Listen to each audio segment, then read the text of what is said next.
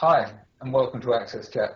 This week we've got Lainey Feingold with us, and I'm really excited about this because Lainey has been on my radar for a number of years now. Every time we hear any kind of updates about what's going on in accessibility law, Lainey's name crops up. So really excited to have you here, Lainey. Thank you very much for joining us. I really want to talk to you about a bit of background as to how you first off started, what you're doing now with the structured negotiation way of dealing with cases, etc. So first off, if you could tell us a bit about how you came to work in the disability rights arena. Sure. And first, let me just say thank all of you and your big audience for including me in AXSchat. I love the service. I love what you guys are doing. So I'm glad to be a part of it. So I've been doing this work with the blind community for 20 years. And it started, I was working at the Disability Rights Education and Defense Fund in Berkeley. And I got a call from someone who was a lawyer that I knew, and he had gotten a call from his friend, Steve Mendelson. And Steve Mendelson is a blind lawyer in the United States. And it was 1994, and Steve was frustrated because he couldn't use a single ATM, automated teller machine, automated banking machine, as some countries call it. There weren't any that were accessible anywhere in the world. And so Steve asked his friend, and his friend asked me, would you like to see if the new ADA could do something about not having accessible ATMs? And that's really how it started. And there was a great group of advocates that got together, and other lawyers, Linda Dardarian, who I still work with today, and her partner, Barry Goldstein. And we sat down and we said, should we sue the banks about this? Or maybe we should try talking to them. Maybe that would work. And we wrote 3 letters in 1995 to Bank of America and Wells Fargo and Citibank. And we said, there's a problem here. Your ATMs aren't accessible to blind people. We could sue you about this, but, rather than do that, would you like to sit down and talk about it? And honestly, much to our surprise and shock, they all said, yes, let's sit down and talk about it. So that was the beginning of structured negotiation, which is a dispute resolution method that we use without filing lawsuits to resolve claims of people with disabilities, blind people. Actually, it's a process that I think could work in a lot of different legal fields, not just disability rights. And that's how it started. Okay. So I'm really interested because as a European, we have this view of America as super litigious. And that's why we have all of these things saying caution may contain hot liquids on our cups of coffee and stuff like this. And yet what you've done runs completely counter to that. And I think it's really interesting that you took the sort of partnership approach to the problem solving. And I'm interested to find out how successful that's been and whether or not your approach is unique or there are other people within the field that are doing this. Well, first I need to say that, litigation gets a bad rap in the United States and obviously around the world. But lawsuits have been really critical in establishing disability rights in the United States in all sorts of fields, including the accessibility fields. There's many lawyers who do lawsuits on issues of web accessibility. Those are important lawsuits. There's been a lot accomplished. So I see structured negotiations as a tool that's really a successful tool. And every group of clients and lawyers have to sit down at the beginning of their relationship and say, how do we want to approach this? My approach is structured negotiation. It's been really effective. We started, as I said, with the ATMs. And as we were finalizing the agreements with the banks, because we did develop Talking ATMs during those negotiations, there weren't any, like I said. And since this is an international Twitter chat, people should know that the first Talking ATMs were built by a Canadian firm called T-Base, and Charlie Ayotte, who is the founder of that, and her partner, and they actually one-off built first Talking ATMs for Royal Bank of Canada in 1999, based on advocacy in that country, and they came down and built the first one in the United States, and that helped us convince the big banks that they need to build it too. And so as we were wrapping that up in the late 90s, all of a sudden online banking was becoming something of importance uh, to people. When we first started with ATMs, no one was using online banking.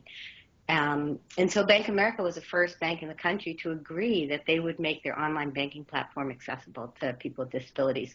They used the Web Content Accessibility Guidelines 1.0, like within 6 months after it was adopted by the Web Accessibility Initiative. So structured negotiation since then has been a very successful method for getting big companies to realize the importance of digital accessibility, and lawsuits have done the same in different arenas, but I like doing things this way. Yeah. Okay. So you kind of answered my next question, which was around case law. We'll maybe come back to it, but obviously, if you have a structured negotiation, you don't have the associated case law and precedent with it. And I don't know quite how the US law works, whether case law is so important as it is in Europe and particularly in the UK. But you said, there's still plenty of other people going out there, and there is a case for lawsuits. And I have noticed that Deborah and Antonio have got questions, so I won't hog the limelight too long. So do you want to address that before I ask my question, Lainey, or were you just making? Well, just real quick on precedent. Precedent is important, case law precedent, and that's how the American judicial system works. Most cases do settle.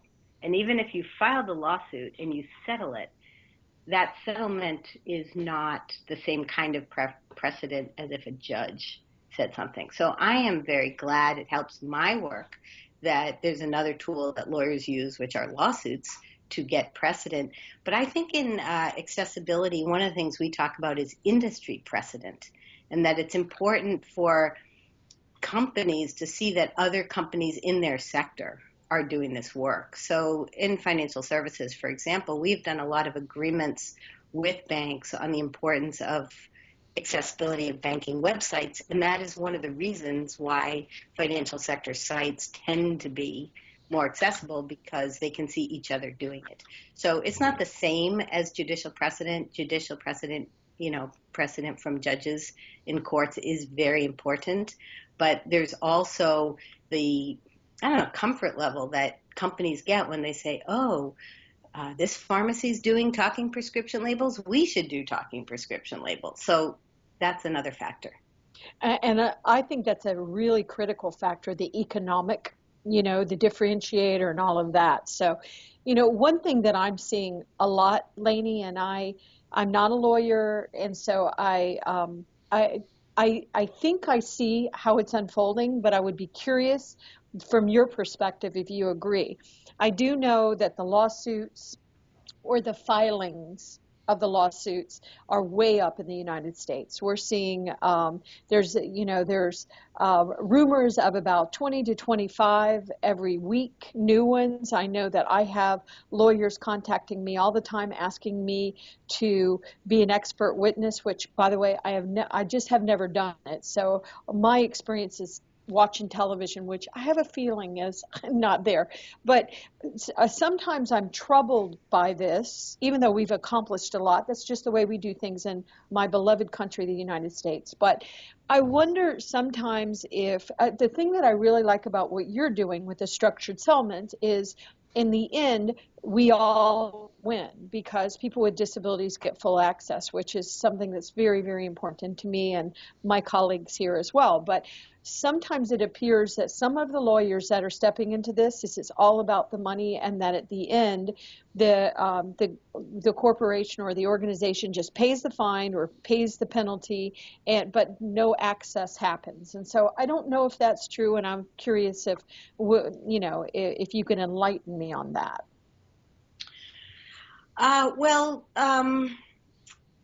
In every field, there are people who do things differently. And we are very lucky in the digital accessibility field that the lawyers who practice in that area have I don't know what the word to use is, but they may have different approaches and tools like structured negotiations. Lawsuits have been very important in achieving access. The U.S. Department of Justice and the U.S. Department of Education have done really important work in the United States getting private institutions, public institutions, higher ed institutions to do accessibility in a deep way.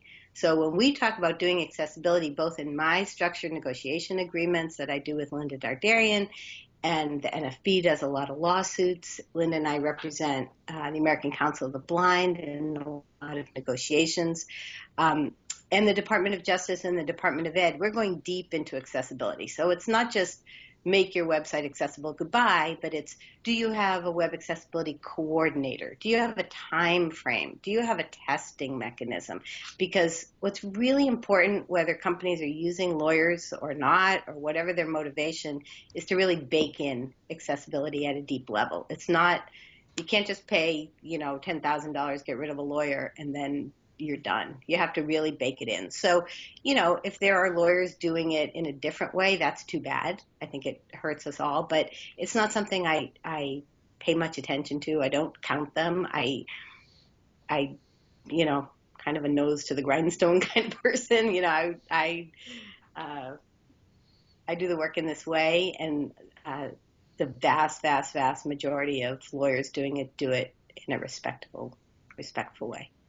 We're glad you're here to lead the charge, Lainey. Set the bar high for everyone. Yeah, I don't want to say leading the charge. I mean, one of the reasons I'm associated with what goes on in the United States is because I do feel a responsibility to communicate from the legal space to the broader disability community who aren't lawyers, to the accessibility space, to the developers, because everybody needs to know what's going on. Sometimes I think people think I'm doing all the things I'm reporting on. I just want to say I'm not. But I do think it's important for people to know about the law because it is a motivator. And if some people might be misusing it, that isn't so much what matters. What matters is that people do have a right to use laws. And what I don't like about lawyers who might be misusing how they do the cases is it makes people feel, oh, the law isn't good, or, every person who wants to enforce their rights is out for some wrong reason. And that's not true. I mean, we have civil rights laws in the country. We're very, very lucky that we have enforcement tools to make them work. Antonio? Yeah, your career started by with that question on how you could help to implement accessible ATMs. The ATM system was one of the biggest changes in the 20th century in the way how the bank relates with their consumers and customers. Today, we are facing another challenge around mobile and mobility. So, do you think that they have learned what they have learned from the ATMs that they can implement today in the way how people use banks on their mobiles? Well, I want to say I hope so. I am an optimistic person. I believe to do this work, we kind of probably you three are optimistic too. Otherwise, you could get kind of depressed at how much is left to do. I do think some companies have learned better than others. I think that there's so many people doing the work from so many different directions. I mean, I'm doing it from the legal space, but I think the state of app accessibility is better with large institutions. But take Australia right now. They have a big problem with the point of sale systems that the bank actually named Albert that is not accessible. And advocates in Australia are really working to get that changed. The Digital Gap Initiative is really working hard because we have tablets now and chip and pin cards, and there's always going to be something new, which is why it's so important, as I said, to bake in the accessibility, because no one wants to, first of all, keep getting lawsuits or even friendly, gentle letters from me in structured negotiation. Accessibility shouldn't be something that comes from the outside, from lawyers pushing it. I often say I would like to be out of this business and not needed. But yeah, banking is so crucial, and we started with that because financial privacy issues and the importance of keeping your financial information private. Same thing's happening in the healthcare sector. There's health information digital now everywhere, not just mobile apps and websites, but actual devices, medical devices, that if people can't have confidential access to the information, it's information about their very own health and their very own body. So disabled people really need that access, and healthcare is the next horizon, along with finance, in terms of private information. The type of people that you have to deal with that represent the companies, are we talking about the chief information officers? Well, the way it works in the United States, lawyers are kind of supposed to talk to lawyers. So when we first structured negotiation starts off with an opening letter where we write to the company and we explain what the problem is. That letter goes to the top lawyer at the company. One of the things I like about structured negotiation is we get outside the legal office faster than if you file a lawsuit. So the chief information officers or the web developers or whoever the company really feels is needed to bring in to get to the solution.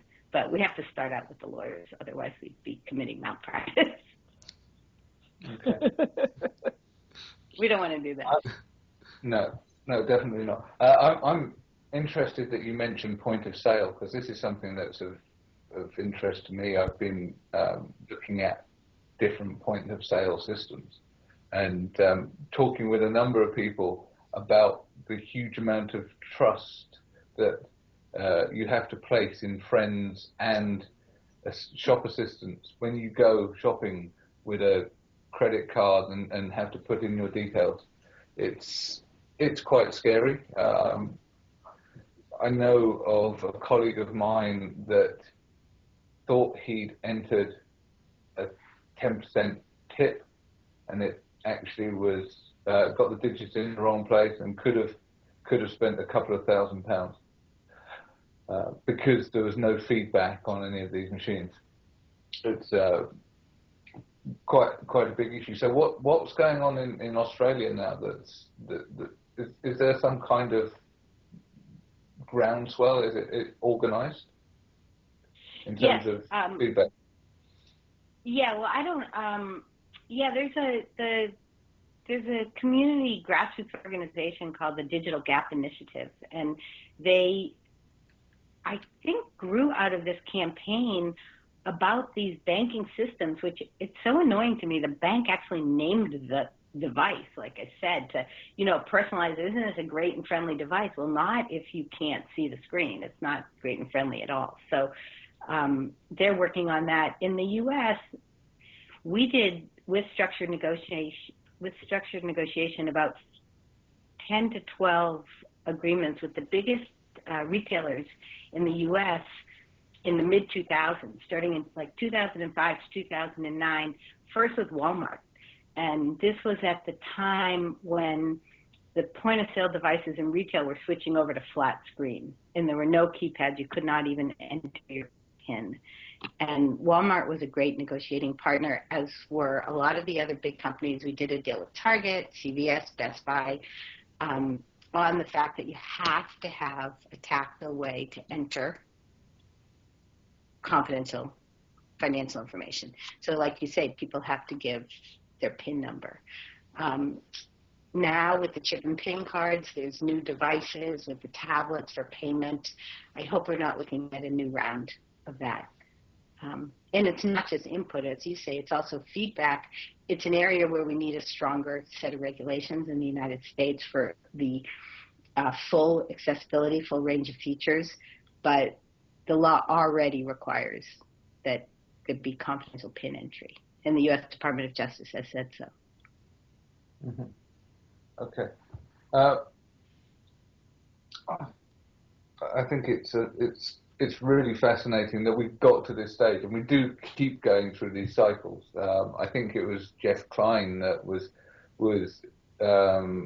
showing the adoption of technology and the hockey stick of that, and then behind that you have enterprise technology, somewhat slower, somewhat lower, and then behind that you've got accessibility in terms of adoption, and yet people with accessibility needs are usually early adopters. So whilst we as people with disabilities may want to embrace new technologies early, it's quite often the case that in that development cycle, in that new technology adoption cycle, we get left behind. So I think working with big businesses is really important. Hopefully they have some kind of collective memory about this, and that we can embed it, as you say, like you have done through structured negotiations, into company culture and process, because the products are always changing. Yes, and the other thing is that when you work with large companies like we do, they rely on vendors. And I think one of my happiest moments was I was at CSUN one day and someone raised their hand and said, well, I work for a small company, but we have to do everything accessible because we sell to Bank of America and they insist on it.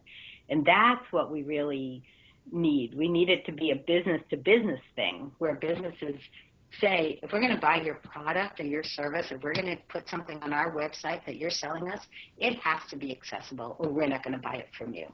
And that's a very big motivator as well. Yeah. Antonio, you're on mute. One of the reasons why I was mentioning the CIO is it refers to what we have been talking so far. So we are talking about the challenges that they are facing now in Australia, and I'm sure some of those companies that are now facing that already solved some issues before. So in relation with accessibility, so are the organizations learning internally how they build? I'm sure some of these companies, they may have CIOs over time, and a person leaves and another person comes. Are any type of knowledge being staying in the organization that they can say, okay, there's something new coming, new technology, we need to make this accessible. We have a track record of building accessible technology. How can this continue as being part of our own brand and our own motives? Yeah, that is so important. I mean, that's one of the reasons that I really encourage companies, and it's part of our settlement agreements and also part of Department of Justice agreements and agreements reached by other lawyers, to have an accessibility page on the website that's easily findable, that has a contact information that will go to somebody who understands what accessibility is, to make it public. One of the problems with getting lawyers involved is lawyers are risk averse. And so sometimes these companies will talk to their lawyers and their lawyers will be like, oh, don't say anything public. We're not perfect. We'll attract people filing lawsuits. I completely disagree with that approach. I think companies should be out there about what they're doing, about what is left to do, about how they're going to get from what they've done to what they will do. And the more it's public, even if you have turnover internally, like you're saying, it is just one other factor of getting it to be part of the culture of the company. So that's one piece. The accessibility information pages that I'm a big believer in. Press releases, we always try to do press releases with our companies. Not to say we settled the case. As a matter of fact, we usually don't mention lawyers or even structured negotiation, but just to give the company credit so they can take ownership and feel proud of it. And, one of the things I like best is when I see companies take up the banner beyond what they're required to do in the agreement. Like we did a deal with Major League Baseball. They were a wonderful accessibility partner, and they are now real leaders in digital accessibility. They offer their services to other entities who need the skill sets. So there's a real chance for corporate pride in doing right and not thinking of it as a legal issue and a compliance issue. Deborah, I know you've got another question. Well, going back to something you said earlier, Lainey, I just have to tell you, I'm fascinated with this conversation. I've met you a couple of times, but I'm just really, really enjoying the conversation. I travel a lot to different countries, and I was recently in Turkey with G3ICT, and one thing that we were doing is focusing on procurement. And so one thing now when we're going into these countries that are, they've signed and ratified the Convention on the Rights of Persons with Disabilities, one of the first things we're saying to them is make sure that not only do you have policies and things like that, but you're including it as part of the procurement. And I thought it was interesting when you were using that example of Bank of America, who has done amazing work. And I remember years ago when I had a technology company, ICT Accessibility, and we were working with some vendors, and they started complaining about IBM. IBM was so bad because they were demanding in their procurements that everything they provided would be 508 compliant. And the vendor said to me, they can't do that. They're not the government. And I said, well, it's their procurement. They can do whatever they want. You don't have to apply for their bid. You don't have to, try to win it. But if you're going to, make it accessible. So it's really nice how this stuff is building and building upon each other. And hopefully other countries watching to see, what had been done in the U.S., in the U.K., in Australia, and other places. So it's pretty exciting, and you're playing a very important role. So as a mother with a daughter with a disability, I'm very appreciative of the work that you and others are doing in the field. So. Well, thank you. I should say something about the U.S. Department of Justice because they are doing a lot of enforcement actions around the country. And part of the enforcement actions, when they look at a company or a college's digital content, they're looking at third-party content too, and they're saying to colleges and universities where a lot of important accessibility work is being done in the United States that you have to look at your third-party contracts, you have to look at your vendors, you have to have a program, you have to do training.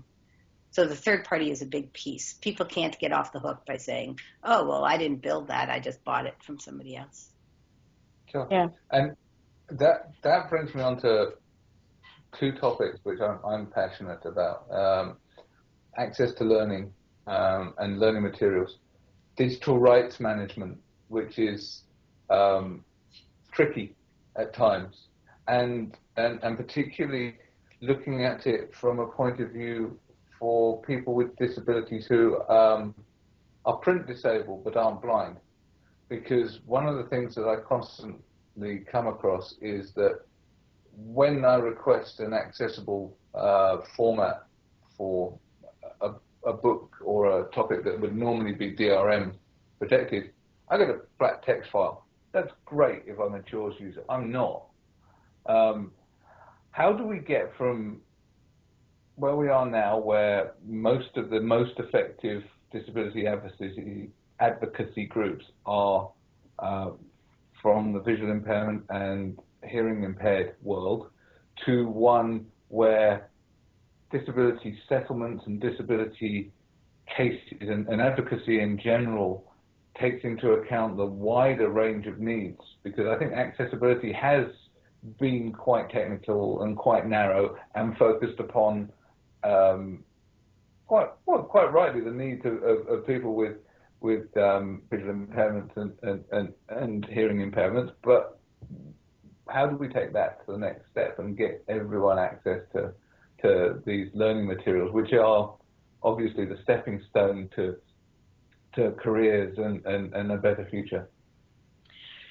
Well, that's one of the reasons we use the Web Content Accessibility Guidelines 2.0 AA as a standard, because that is a cross-disability international standard. So even though the press tends to be around the blind people who are benefiting from it, building a site to that standard is a cross-disability standard.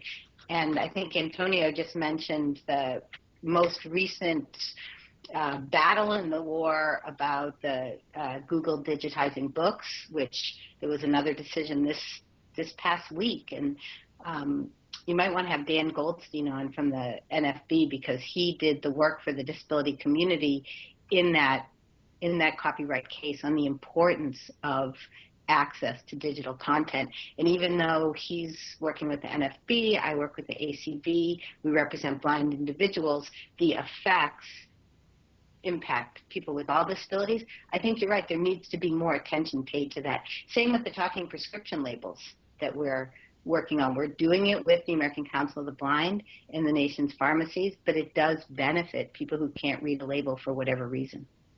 Yeah, I met him at the French Accessible Web conference earlier this year, and he was talking about some of the work that he was doing. But it would be interesting. to have him on talking about the access to books. Particularly the Marrakesh Agreement being ratified is really important, I think. So important. So important. Yeah. I mean, I really like the South African advocates who said that it's a book apartheid. That is the phrase that they used when Western copyright laws basically lock up. You may as well be in a lockbox to not have access to the book. So that is critically important. I agree with you. Yeah. Okay. I think we're out of time, aren't we? So we could talk to you for weeks, Lainey, for weeks. So we really, really appreciate your time today. Well, thank you. I appreciate you being on. I appreciate being on. Yeah. Thank you once again. Thank you.